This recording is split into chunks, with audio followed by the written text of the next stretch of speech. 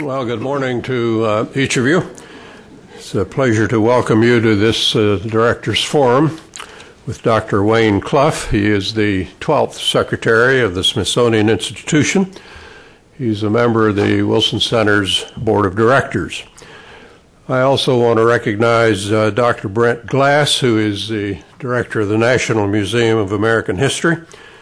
You've had a spectacular changeover there, incidentally, in recent weeks. And Judith Leonard is here. She's the Smithsonian's General Counsel. She and her office are often very helpful to the Wilson Center.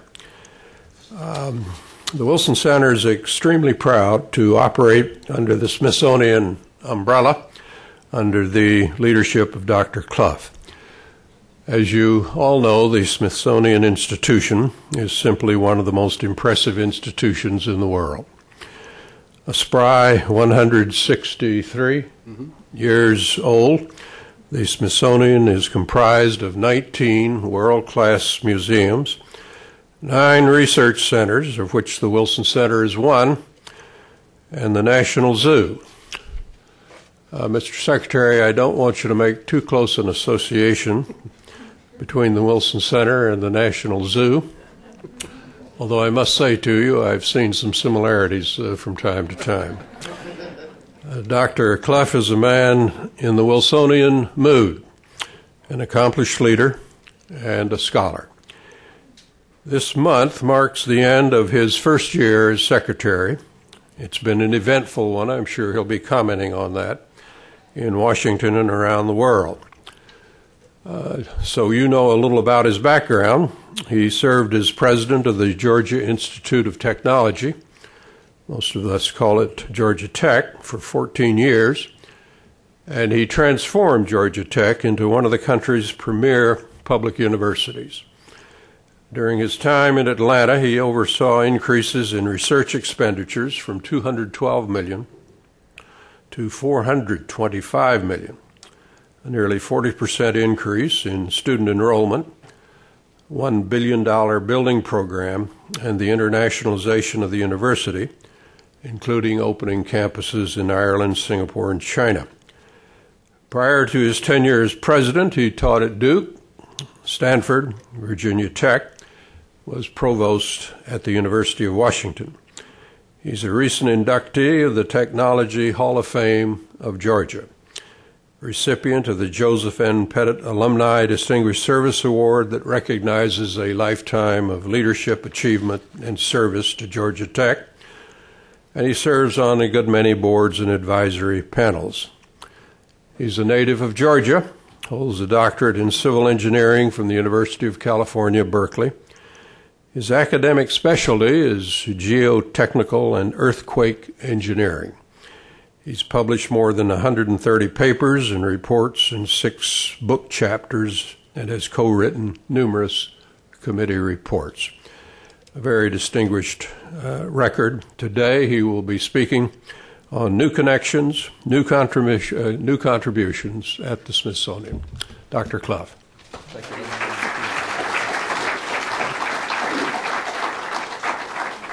Thank you, Lee. After he speaks, he'll take a few questions. Yeah, thank you. Thank you very much for that kind introduction, and you're giving me way more credit than I deserve, because anytime you work at a great institution like the Smithsonian or Georgia Tech, there are a lot of people who make good things happen. Being a university president and being secretary of the Smithsonian are really two different things with many similarities. I tell people that the universities have football teams and we don't. But we have a zoo, and universities don't have zoos, so there's sort of a trade-off there. But they're both creative institutions, and both institutions that are really all about learning and helping, if you are an American university, helping the American public become more educated and therefore able to live fuller lives, and helping people understand our country as well. And the Smithsonian certainly is in that vein for a national interest of our country. So it's a pleasure to be here, and especially to be here with Lee, who I think is a leader emblematic of what public service really means and how important it is to our country. I think that President Obama is working hard to reinstill the importance of public service to our country. And you don't have to look far to find someone like Lee who represents the best in that mode. And so it's a pleasure to be here and an honor to be with Lee. It's great to have some of my Smithsonian colleagues here, and Brent being one of those. Brent had a milestone the other day. He reopened his museum after 2 years being closed and has already celebrated his 3 millionth visitor. And to put that in perspective, if you want to get on the list of the world's most visited museums, I'm not a museum expert, I'm beginning to learn a little, you've got to have at least 1 million visitors a year. And so you can see 3 puts you way up there. Number 1 on the list is probably the Louvre, although we would argue collectively the Smithsonian dwarfs the Louvre. But if you look at individual museums, and the Louvre is at about 7 to 8. So American history is way up there in terms of its visitorship, and we're pleased because that's very important for us.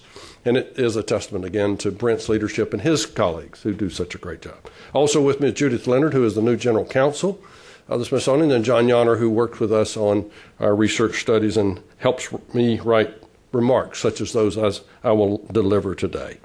It is certainly an honor to serve as, and a privilege to serve as Secretary of the Smithsonian and to represent that great institution. As you know, it was created 163 years ago, in part because of the whimsical act of an Englishman who never came to this country, but who decided to leave his estate to our country for the creation of an institution for the increase and diffusion of knowledge in the nation's capital. And I tell people, if you want to think of us as a federal entity, you might, because somewhere between 60 and 70% of our funding comes from the federal government. But on the other hand, we don't have a specific mission other than that generic mission that was given to us by Mr. Smithson and was adopted by Congress.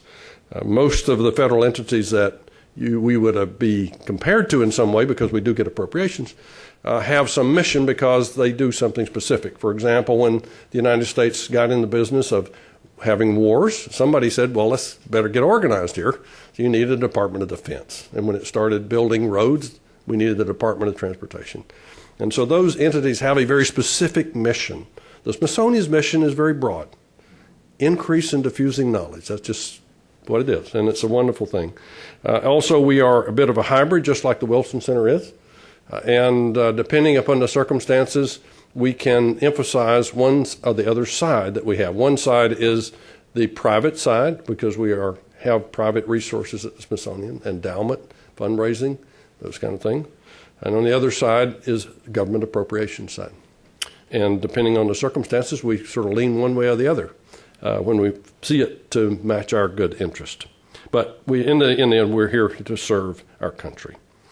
Well, I think the Smithsonian really is moving into a new era. We're doing some strategic planning, and recently a participant said about every 3 or 4 generations, the Smithsonian has to rethink its purpose and redefine its what it's going to do with itself about every 3 or 4 generations. And so if you think about that, that's, if you look at the Ripley era where the Smithsonian was in a very dynamic mode, we've gone through that cycle, and it's really time for us to rethink what we are going to do. And we have great opportunities ahead of us.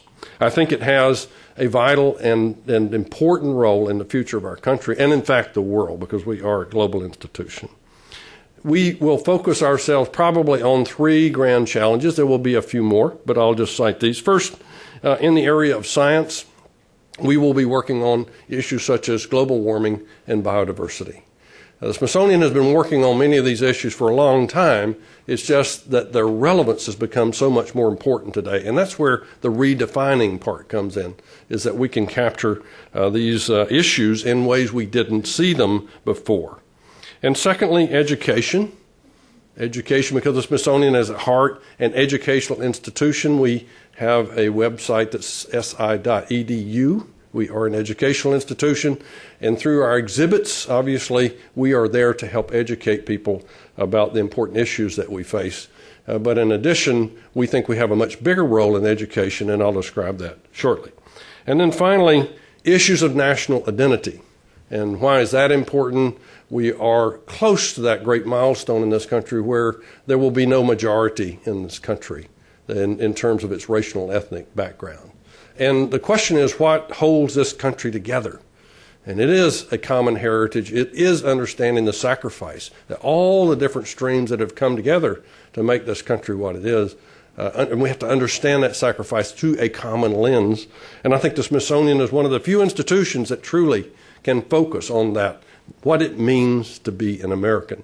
Not only for us telling ourselves about it, for those who are still immigrating into this country and those who are born fresh to this country who don't appreciate the depth of our history, but also to explain us to our the other countries in the world that we want to be friends with. So that's important today.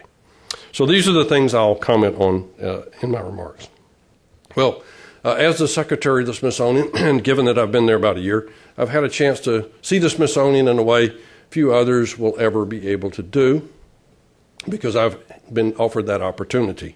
And it involves, in some cases, more than just hanging around the mall, because the Smithsonian is, in fact, in 88 different countries in one way or another, and we are in many locations in the United States.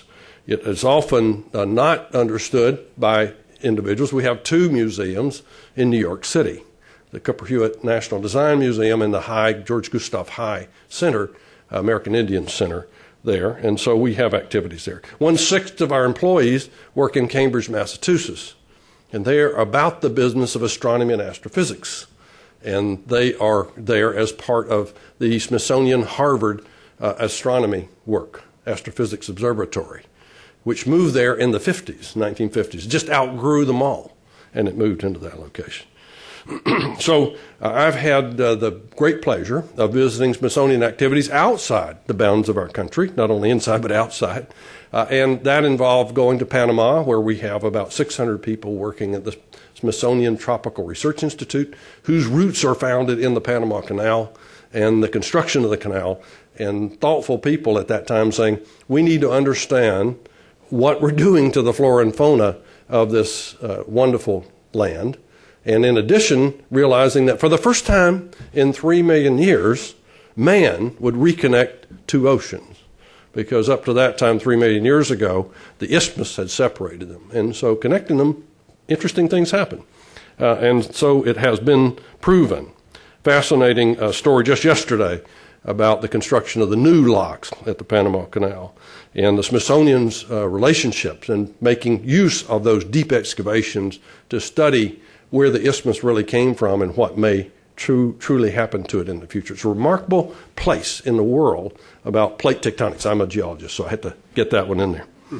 Okay, so the Smithsonian is also unique in addition to being in these different places. I mentioned Chile and Kenya. Chile, because of astronomy, we have connections to the Carnegie institutions, great telescopes there, and we're about building a big one with them. And Kenya, we're involved in biodiversity, 50,000-acre science preserve in Kenya with Princeton, a trust, and the Kenya Wildlife Service. It's a great chance for me to see those things up close and personal. But the Smithsonian is also a place where history, art, and culture come together. There are great art museums. There are great natural science museums in this country and in the world. The Smithsonian is the only one that does all of these things. And so really our job is to make sense of how all these pieces fit together. And it does offer us, I think, a remarkable opportunity because these things do come together in such a wonderful way. Our science activities, I'll speak to that just a little bit, as I mentioned, take place in many countries around the world. And the physical basis for much of this work is actually not on the mall. It starts with the Smithsonian Environmental Research Center up at Edgewater, Maryland. We have 3,000 acres, 16 miles of pristine shoreline on the Chesapeake Bay, where we do research about the health of that great body of water, which is not just about that body of water. It's about climate change, and it's about survival of the species. And I can tell you it ain't looking too good right now if you look at the research that's being done there. There's a lot of challenges for the Chesapeake Bay, mirrored, for example, in Puget Sound in Washington and other places as well. That's an important bit of research. The National Zoo, Lee mentioned the National Zoo. It is a research-based institution. It was founded because an early secretary was very concerned about loss of species diversity in the West, brought animals back here to Washington to see if they could be bred and therefore preserved in some way and reintroduced into the wild. We had buffalo at one time on the mall, and somebody at some point said, get them off the mall. And so the National Zoo came into being, but people forget that the National Zoo is connected to 3,000 acres out in the mountains of Virginia, where we do deep habitat studies and preserve species and breed them and reintroduce them into the wild all over the world. And so it is a deep research-based institution, is the zoo. And finally, I would mention the Smithsonian Marine Station at Fort Pierce, which is a wonderful small facility down in Florida on the Indian River, which is an inheritance that we received some time back, allows us to do freshwater and saltwater interaction studies as well. And of course, the big one is the Smithsonian Tropical Research Institution. Wonderful place where we can do marvelous work, incidentally, on carbon sequestration and the global climate change issues. Now, this month I will travel to Wyoming. In fact, in a week, I will be traveling to Wyoming to visit the field sites of a gentleman named Scott Wing, Dr. Scott Wing, who is a paleontologist and anthropologist who's discovered unambiguous evidence for a period 55 million years ago when, in fact, there was climate change, very dominant climate change in our planet, probably the most dominant period since then and now. We worry, and you read the science articles, we're at 385 parts per million carbon. If you use carbon as an indicator as a problem in our atmosphere, people say when we get to 440 or 450, wow. And where do they get the number? Well, they look in ice cores, and they go back 800,000 years in ice cores, and they see that, well, 440 is a big number if you look back there. But if you look back 55 million years ago, we probably had 700 to 800 parts per million carbon in the atmosphere because a period occurred where all the carbon in the peat bogs, all the carbon sequestered in the ocean, and in many of the tropical forests was given up into the atmosphere and changed the chemistry of that atmosphere. The difference being at that time, life went on merrily, but there weren't 6 billion human beings on the earth. And the question is, of course, what will happen if that occurs again, and if man, in fact, drives it and causes problems for these 6 billion people that we have on this planet? That is an interesting question. And so, being able to look square in the face of what happened is very instructive. And Scott and his colleagues are doing exactly that. They can tell you exactly what happened, how long it took, and how long it lasted. And it lasted for about 150,000 to 200,000 years. So when you get into this business, it's not something you change very quickly. So I would also argue that Scott's work would not have been possible without a number of breakthrough technologies that have been associated with our time. And there are many of those. For example, large-scale computing capabilities, some of the new chemical and biological analysis tools, and so forth. And this is really opening up new areas of exploration for the Smithsonian across the board.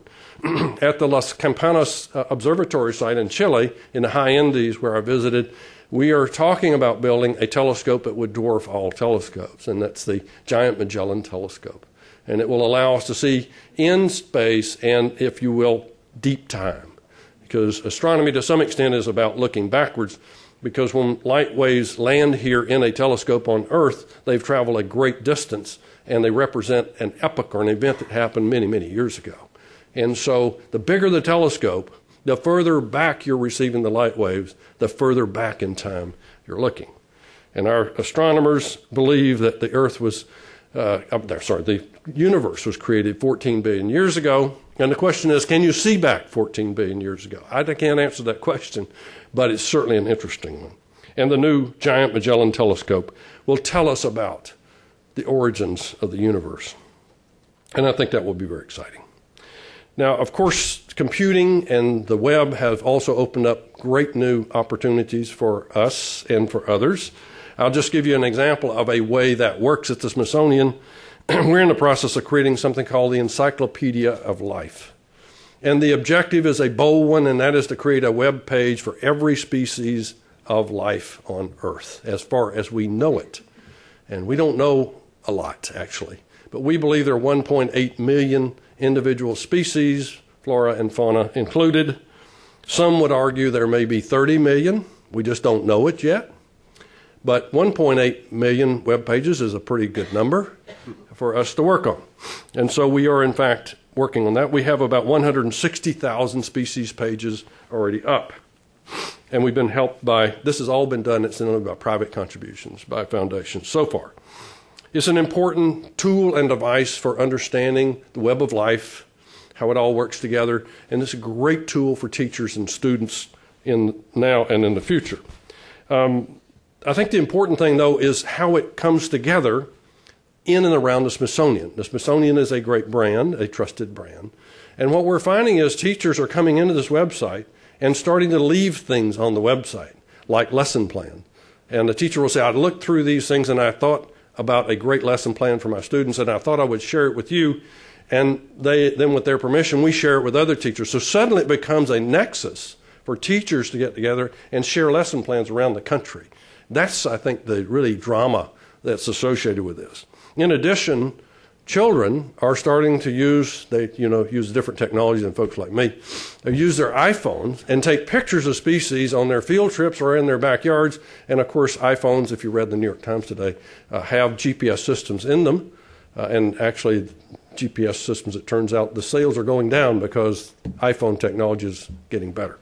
At any rate, they can tell us where they took the species, and our scientists can get back to those students and tell them, this is web page number 113,000. Find that one and you'll identify your species. And so we're beginning to get interactive between our scientists who are doing this magnificent work and young people who can be inspired by that work. So I think that's very important.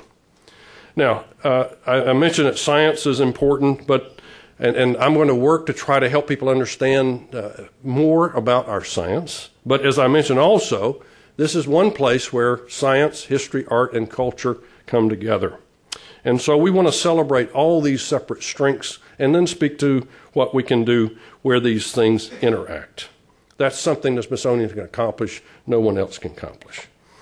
Our new president, President Obama, said, in a global economy where the most valuable skill you can sell is your knowledge, a good education is no longer just a pathway to opportunity. It is a prerequisite. And he warned that countries that out-teach us today will out-compete us tomorrow. Well, at the Smithsonian, we've long been in the education business, and we have over 30 groups and units and entities and centers that do education, because each and every one of our museums has an education outreach center. But those education centers don't talk to each other. And I think it's very important that we can do more, we believe, as we bring those together, to bring a focus, to bring a national presence. Let me give you an example of something we can do that we think others could not do. In February, for example, working with the Chief Council of State School Officers, we offered a very quiet pilot project, did not advertise it, about Abraham Lincoln. It's his 200th birthday, and we wanted to work with that. So one of those contributors certainly was the American History Museum. Turns out the Smithsonian has 6 exhibits on Lincoln, and I don't know how many of you have visited all 6. Anybody here visited all 6? No. Okay. I didn't think so. It's hard, actually. You get museum fatigue after a while. Now, but what happened on the virtual learning exercises on Monday and Tuesday, on Monday, 3 curators from 3 of the exhibits presented their exhibits, what they were, what Lincoln did with these objects, and how they were meaningful in his life, and then allowed the students to ask questions to them, and this were students, at least nominally we thought, all over our country. I'll tell you in a minute that turned out not to be true. And we assumed that would be a rich experience, and it was. But then on Tuesday, the other 3 did. And so those people who participated in the virtual exercise got to see all 6 of those that none of us in this room have seen. But they got to see it. So the important thing is that the web allowed these students in places like my hometown of Douglas, Georgia. It's a small town. They don't have museums there. But they got to see all 6 of those exhibits and talk to the curators. And even if you'd seen all 6 of our exhibits, you didn't get to talk to the curators, but they did.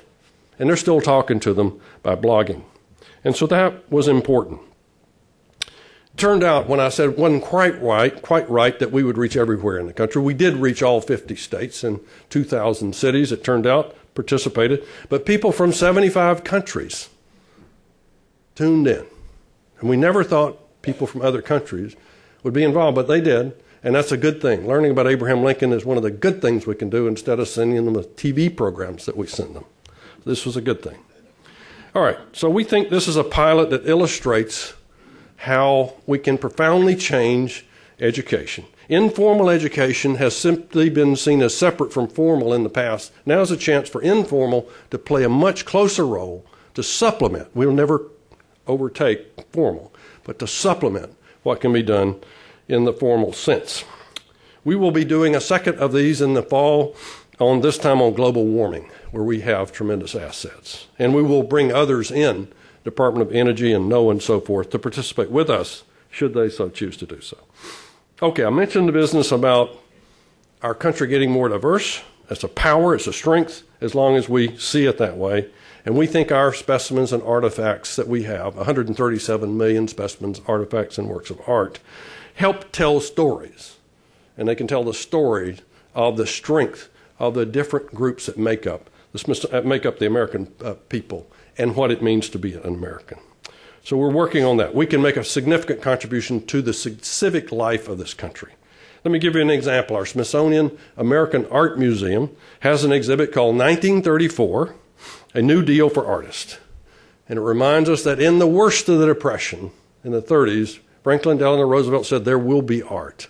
And he funded artists to explore the dimensions of what it was like to live in those times in our country. And you can have a wonderful time in seeing this exhibit. I would urge you to do so if you have not. It's important. Now, we had a meeting with some web types not long ago in February, and one of those folks said, in a suggestion, well, which paintings did you choose, and how many do you have? I don't know the exact number. Let's just say we probably have 400 of these paintings, and we chose 30 to put on public display. And this person said, well, I'd like to see the rest of them. And so those are now on the web. And so if you want to go to the exhibit, you'll see what the curators chose for you to see. And if you want to see the rest of them, you get on the web and you can see all the rest of them. And so this is a new kind of thinking, is that in the future, curators and experts, like folks like many of us, will not necessarily choose what people get to see or hear. The web will show them everything. And someday everything at the Smithsonian will be digitized, and you'll be able to see all 137 million of those objects, not just what we choose for you to see.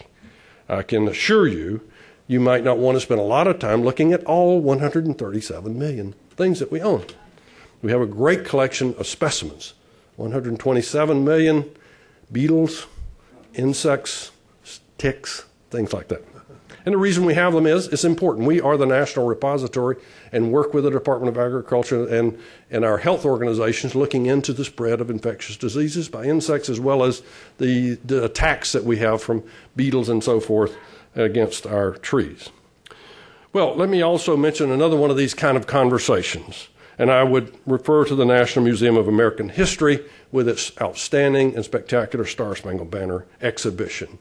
It is an exhibition to me that I can go see time and time and time again and always get a sensation of excitement and thrill in seeing it. I would urge you to do so. I've had a chance to see it 20 times, and I never tire of it.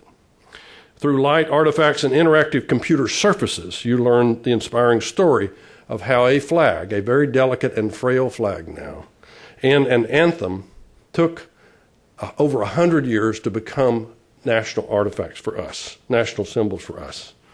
And I hope you also have seen the American President exhibition, and you ask people that question, and say, of course I have. I said, but did you see it recently? Because it changes. More and more we're going to exhibitions that change in time. They aren't fixed. And so it's good to see those things change. And you can see artifacts from Woodrow Wilson's presidency, as a matter of fact, there. Tremendously educational. Now, when we open the doors to our 19th museum, that will be the National Museum of American History and Culture. It will tell a story that all Americans should hear about the sacrifices and contributions made by African Americans to create this country. And it will be a very exciting day indeed in 2015 when we open that museum. The National Museum of the American Indian is a different kind of museum in that it doesn't simply focus on America in our context that we might have, and that is the U.S. It is really about the Americas, because when the first people came to the Americas, there were no boundaries. There was no United States. And yet they made lives for themselves and contributed in many ways to our ability to be here today. And so it's about telling those of us who are here today what it was like for the first inhabitants of our land. And our challenge at the Smithsonian is to make this an engaging and interesting story, and we're working hard on that. In San Francisco a few months ago, I met with a group of new millennials. These are people younger than me, by definition. And we talked about how we could reach their generation, because we know they communicate differently than we did. And we had a lovely conversation. It was very lively. And a young woman looked at me and said, if you want to reach me, you have to surprise me. You have to surprise me. And I don't think she meant just new and different. I think she really meant creatively engage me so that I will want to know more. And that's an important difference. In January, I mentioned we brought together a group of web experts with our people here at the Smithsonian who are doing some remarkable things with the web, and we had some very creative people speak to us. We worked with them to understand what they thought the future would be for the web and the Smithsonian. They gave us a set of what they call mind maps, which I still marvel at, that give us insights about how we can connect to that new generation. If we're going to do the job we need to do, we have to connect to the next generation. And we have to use digital technology and interactive web social networking tools to connect to that generation. One of the people who participated, and they got a chance to go behind the scenes and do things that most of us don't get to do, to meet interesting people at the Smithsonian who we think someday will be out from behind the walls because we'll use the technology to do so, and met one of our scientists. This young man met one of our scientists, and his comment was, wow, I met this cool old guy who explained the universe in 5 minutes. It was amazing. So we think generations can, in fact, speak to each other, and the Smithsonian can be the facilitator of that conversation. Let me give you a quick example of that, and sort of an only at the Smithsonian moment. Day before yesterday, we had an interesting visitor at lunch who had asked and made a special request of us, which we like to do because this person happens to be a big supporter of the Smithsonian and in many of our different museums, not just one.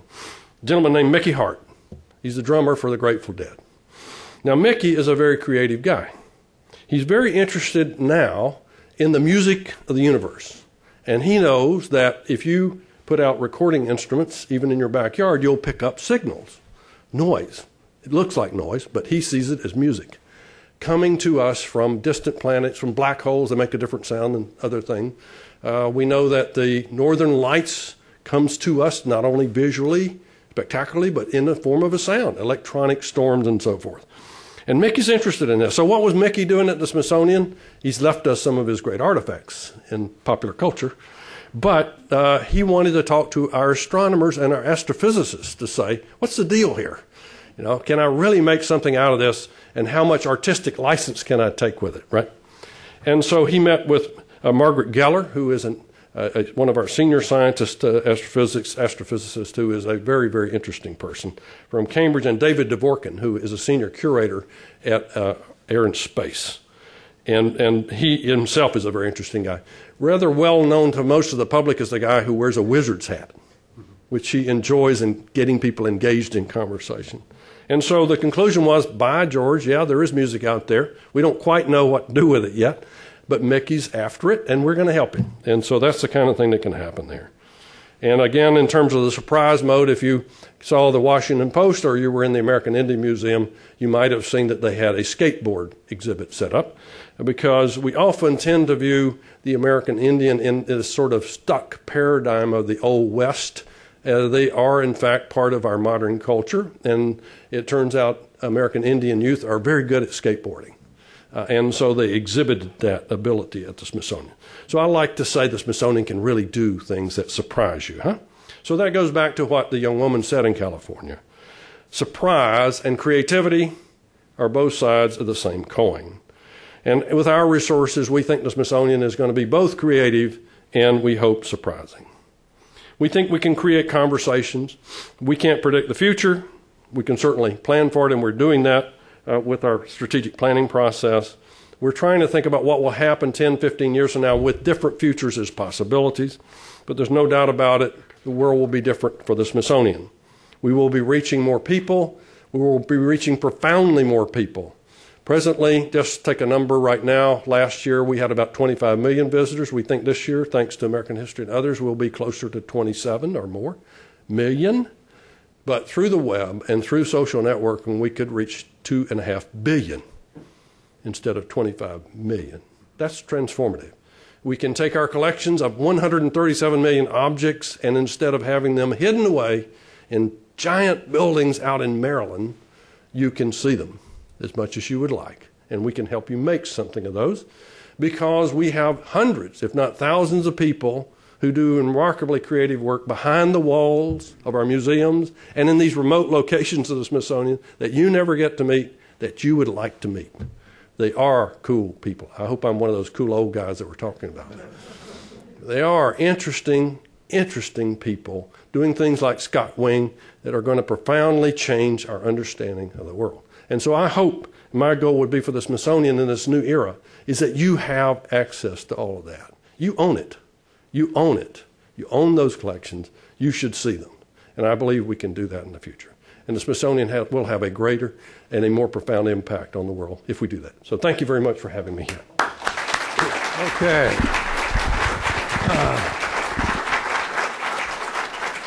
Thank you very much, Wayne. We'll have a few questions here. I think we have microphones on both sides, and we'll open it up for questions. Quite a few hands here. We'll begin over here.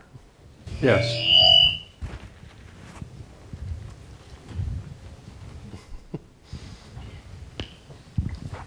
Thank you very much. My name is Walter Stavelo. I'm Director of International Relations at ASTEC, the Association of Science Technology Centers. We represent science centers and science museums worldwide, as you probably know. I'm running currently a program called International Action on Global Warming, IGLU. And I'm interested in your event that you want to create in August, because from what I understand, you try to reach out to the world with that event, which we do in a way, and modestly, of course. Right. But I wonder how much you would listen to the world and not only reach out, because especially in global warming issues, even if the phenomena are very well known, the solutions are different in different parts of the world. And certainly people living in Africa have no message to things that we have about how to handle this. And I was wondering if you were interested in creating a dialogue between young people in different parts of the world with American young people to see how they have common views on what we have to do to save the planet. Yeah, well, good question and a good point. Let me sort of get at that in a number of different ways. First, I would argue a little bit that we don't understand the phenomenon of global warming. We don't understand it from what's happening today as it might relate to what happened in the past. And one of the things that has come out of Scott's work and some of his colleagues is, in fact, if you look back 55 million years ago, there were a sequence of events that occurred. In other words, one, triggered another, triggered another. None of the climate models look at things this way. They tend to see things as more sequential. The climate change, obviously, the world's, Earth's climate is a very complex engine that we don't fully understand. So I think that's part of the research that we need to do to make sure we get a basis for understanding. And having said that, of course, the solutions, if there are solutions, are indeed very daunting, as President Obama and those who are trying to get legislation through are learning on the fly. And there's no question, in some ways, the United States is not in a position to be what you would call on high moral ground about this issue, because we've done things that have indeed led probably to accentuating global warming in the past by virtue of the way we made our energy choices, what we've done to our forest. And one of the things I think the Smithsonian does is connect to the international audience in a way that others might not, because when we are in Panama and our Tropical Research Institute is doing something which is truly global. I'll mention this one because I think it comes to the point.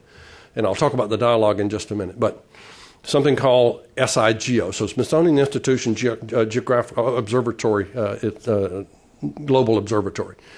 And what we're looking at is the health of forest. It started out looking at tropical forests because the Smithsonian was involved in work not only in Panama, but we do work in Brazil and many other places, Indonesia, where there are tropical forests. And so we have experts, and they work with experts in those countries. So there is a dialogue on that basis, on that level.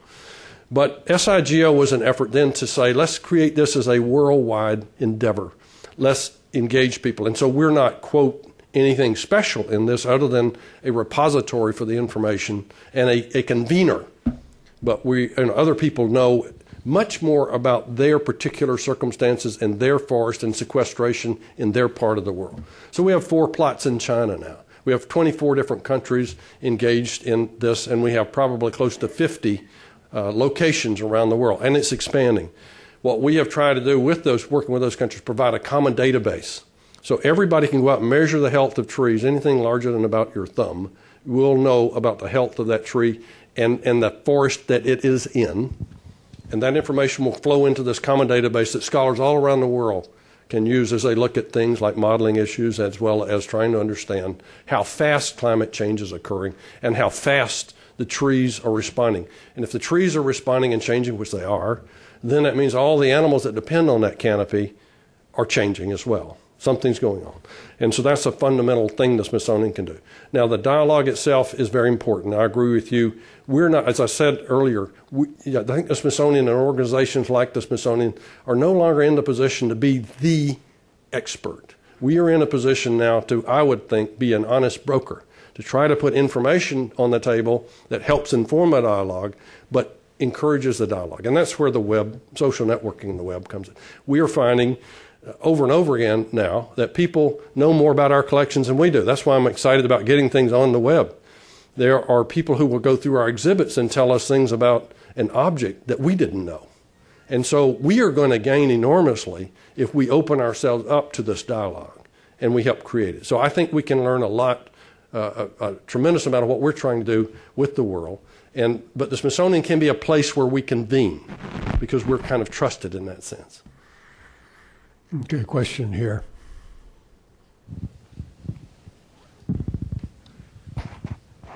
Thanks. My name is Or Stoll. I'm here at the Wilson Center. I had a quick, short, specific question and a more broad one. For the Lincoln virtual exhibit you described, how exactly was that? Was that webcast? How was that actually given? It was all internet based. Okay, so like video webcast. No, it was live. The curator presentations were live. Of course, they were then put on servers, and they could be held on the server for a period of time so people could access them by time zone and not inconvenience anybody. Okay, thanks. And also, I was wondering, recently you had like a couple-part discussion series called SI 2.0. I was wondering what you thought were the most important points to come out of it, and what are some of the changes that might come out of that as well? Well, I think one of the things that was useful for me, and I think for my colleagues at the Smithsonian, was in part to find out what we were already doing. And we have some very bright people at the Smithsonian who are already doing some very interesting things with the web. They tended to be like a lot of what you find in the big organization. We just didn't know it was happening.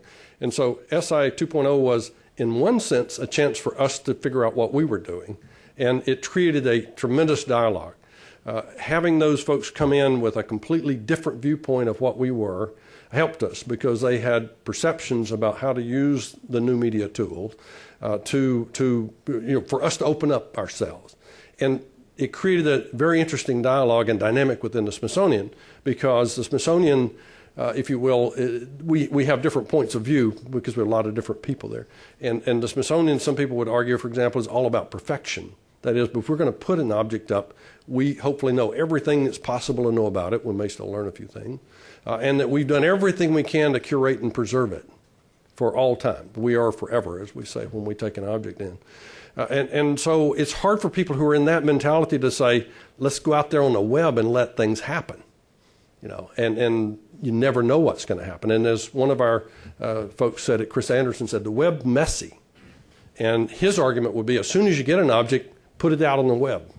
Don't curate it. Don't establish everything about it. But tell people we're still working on it, And so it's been an interesting, it created, I think one of the outcomes of that was it created a wonderful dialogue. So we've had a mock debate between our folks, which was very fun and interesting about different points of view about the web. And we also know we've got a long way to go. It's digitizing 137 million objects is going to take some time. And you have to think about, if it takes you 15 years to digitize 137 million objects, will you still have the devices at the end of it that can read the things that you digitized in the beginning? I mean, they're all digital rot, some people call it. And so there are all kinds of technical issues that have come up, and it raises a whole series of institutional issues. Because, if there are going to be revenues generated, how do you share the revenues? There are intellectual property issues. Do we put everything out and just let it flow?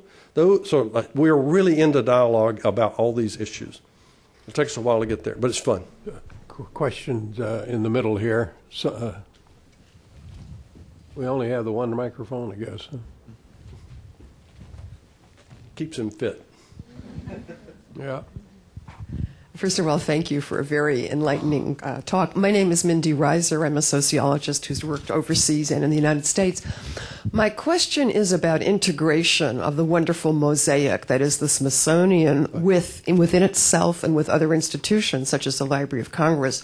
You just had the extraordinary festival on the Mall with Wales and, of course, Music of the Americas and the African American oral experience. How can you bring together the richness of the various fragments or pieces of the mosaic so that they interplay and interpenetrate and really capitalize on what we are as Americans and citizens of the world? And as I said, the Library of Congress has its own digitalization project with incredible resources. So how to share the wealth and multiply it? Well, part of our effort internally when we did our strategic planning was to make it an inclusive bottoms-up process to some extent. And so people have had an opportunity. We've had any number of workshops where people across the institution began to talk to each other, some who had never met each other. And some remarkable things came out of those dialogues. We also are emphasizing the notion of collaboration. That's clear that everybody believes that this is an era where collaboration makes things work. Nobody, especially in a time when resources are very limited, nobody can hire all the smart people. Nobody can have all the resources. Nobody can have, and in terms of our ability to acquire new objects, it's very limited. We don't have the money to do those things. And so the key is collaboration. And we are in the process now of building out those collaborations. We have some. For example, the Harvard-Smithsonian Astrophysical Observatory is a perfect example of that. But we have others as well that we can capitalize on. But we want to build out where there are clear affiliations that make sense for us. And Library of Congress is obviously one of those. We're having discussions with them as well. We're signing MOUs with universities where we think that there's something tremendously to be gained. Maybe a basis is already there. And we are going to try to work with these different organizations by seed funding a little money to allow collaborators to work together who come from the two institutions. We're trying to get people to look beyond the boundaries of the institution because the task is very big and we can't do it by ourselves. We'll have a lot of help, including this one. And Sonia, right behind there. Yeah. Thank you. Sonia Michelle, I'm Director of the United States Studies here at the Wilson Center. I'm intrigued by your point about American identity being based really more on our history and our shared values and principles rather than being ethnically or racially based. And I'm wondering what that means for the Smithsonian as a collection of institutions, given that in addition to the National Museum of American History, you also have the Museum of the American Indian, the African American Museum, and so forth. I wonder what direction that's going to take in the future. Are there thoughts about having other specialized museums like Latino or Jewish American or whatever on the one hand, or are you thinking about ways to try to emphasize the values based the values basis of American identity rather than racial and ethnic principles? Yeah. That's a very good point, and obviously we want to try to find a common ground as opposed to the differences. We want to recognize that differences made what we are, but at the same time there's common ground, and art and culture oftentimes is a common thread, not one that differentiates us. Even sometimes religion can be that. So what we are is looking for those kinds of things. We have discussed this notion because if you think about the question you were asking, it relates to now, it relates to the past, and it relates to the future. And in the future, when we have no majority, will we represent America at that time? The Smithsonian is, in its way, supposed to, I believe, represent all of America. And if we don't represent all of America through our collections and the way we present materials and the way we do things, then we've missed something. And we certainly can't wait 20 or 30 years to think about this question, because you have to reflect the contributions of all the different groups in our country through our collections. And collections take time to acquire. and particularly when you get strategic about them. In other words, we don't just simply wait for somebody to hand us something and say, thank you very much. We might say, we need specifically to have more recognition of this particular part of our culture. And right now, for example, we don't have what we need to represent in the African American sector. And fortunately, we are at that work as we speak. We have 8,000 some objects, I think is Brent, that we've already collected. And the head of that museum is a person who worked for 30 years in American history, and so is that ethic in himself. And so I think that's the key, is that we want to look at diversity not so much just as something we would do in an individual museum, but something that you will see in our collections of music, our collections of photographs, our collections of objects, in our science. There are contributions from many different groups in our sciences. And we want to try to represent that across the board. And I think the Smithsonian can't have a museum for every ethnic group that came to this country. And we have to find a more holistic view of those issues throughout the way we do our business. We have to have, I think, every time we think about an exhibition, we have to think about it through the lens of American identity and what it means. And are we doing the appropriate, do we provide the appropriate recognition for all the ways that contributions came in that particular exhibition? That's a challenge for us, and it requires a rethinking, again, but we're working on it. Okay, quite a few hands up here. We'll have time, I think, for two more, Hunter, and then we'll go to the middle here. All right.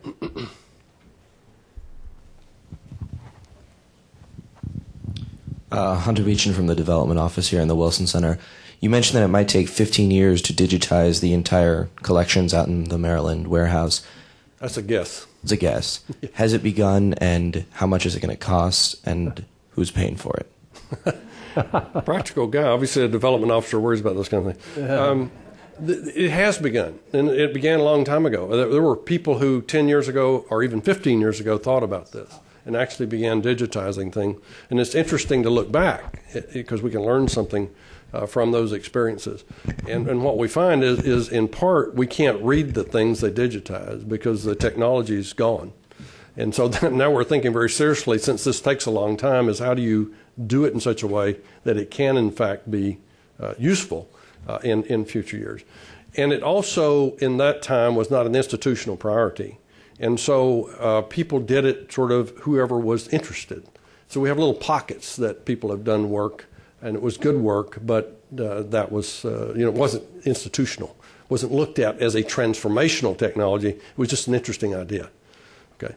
So that was part of the problem. And then I think that timing is important in life. Lee and I are old enough to know that timing makes a big difference. If you try to do what we're talking about doing 10 years ago, it wouldn't have worked. The technology wasn't there. And coming back to the other question, you didn't have social networking. You had the internet, but it was really a struggle to get other people into the conversation.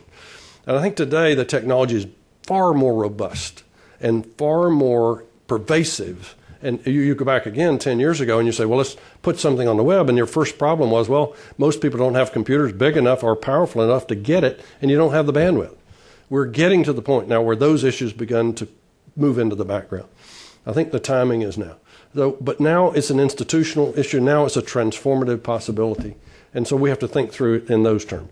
Where will we get the money? As a university president, from anywhere you can get it is sort of the answer for most of these things, which means you'll look for it. And that may mean donors can kickstart you. For example, Encyclopedia of Life, the MacArthur Foundation, Sloan Foundation have made huge gifts to get that started. Now, we are putting it into our line item request for our federal budget because we realize we have to institutionalize this.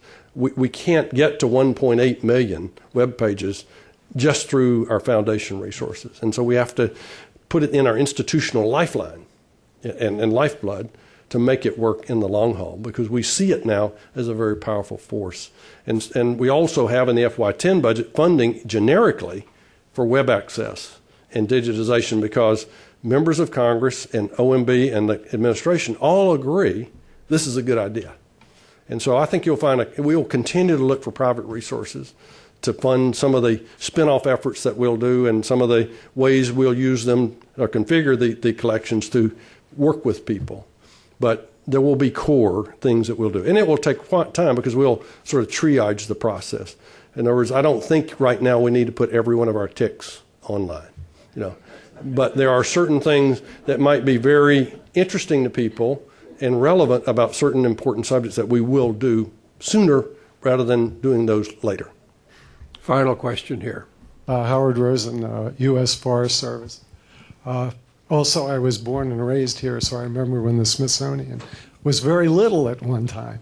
I have a question about its expanding size, which it has considerably over the last decade and will in the future. People are always happy about giving money when something starts, but it has to continue. Right. And my question is, what is your strategy and what are you going to do for the future for the maintenance of the facilities that are here and will be here? Right. And what are the prospects for that looking out into the future? Well, a good point. And I don't think you're going to see the Smithsonian in sort of an expansion mode.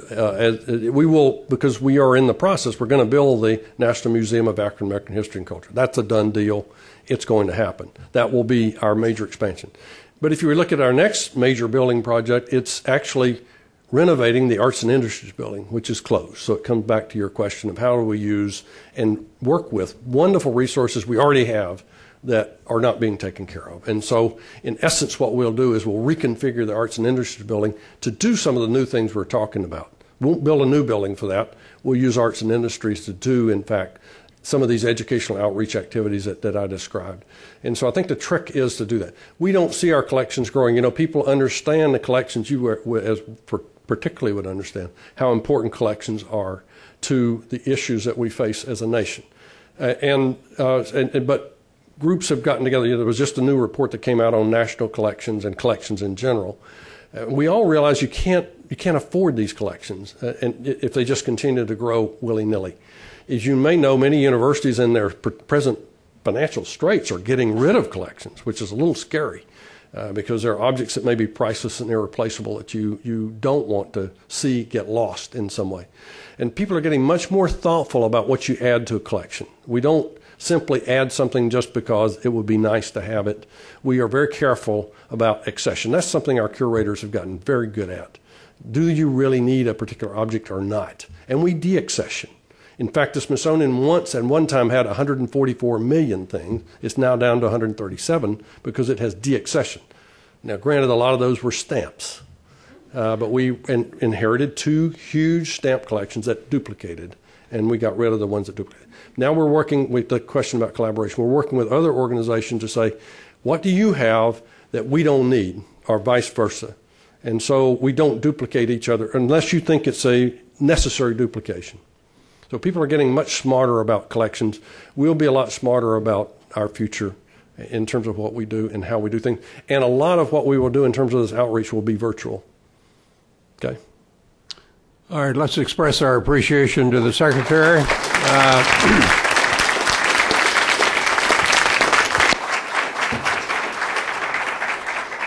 Wayne, I might mention to you that your people helped us put on the display on the first floor on Woodrow Wilson. And as they were putting that together, I approached one of the people working on some of Wilson's clothing. And I got a little too close. And she said very politely, "Back off, would you?" So I have some appreciation of the skill of these people and the dedication they bring to their job. We're very pleased here at the Center to be a part of this remarkable institution. We wish you continuing success in your leadership. It must be quite a thrill for you to lead an institution like the Smithsonian. And we're grateful for your leadership. We stand adjourned. Thank you.